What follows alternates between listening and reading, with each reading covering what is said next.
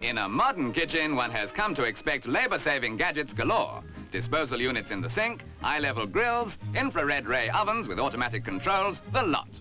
Now even the good old-fashioned frying pan, that standby for hasty meals, is moving with the times. In this new electric model, you can even roast a small Sunday joint.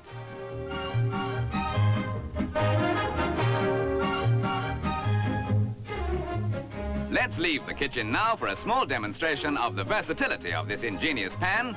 Here we see eggs about to be what? Well, surely not roasted.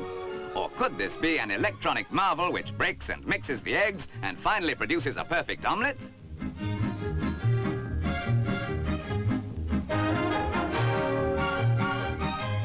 The answer is that these eggs really are being roasted, but at a low temperature, just sufficient to hatch the eggs. Before you rush out and buy one to start your own chicken farm, please remember that hatching requires great skill. This novel use of the pan is demonstrated by 72-year-old Mr. George Church, an electrical engineer of Chertsey, Surrey.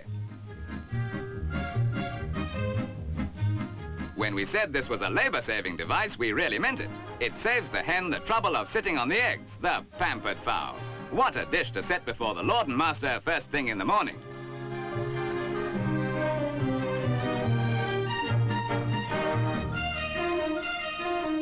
The frying pan method is new to Mr. Church, who designs electrical poultry appliances.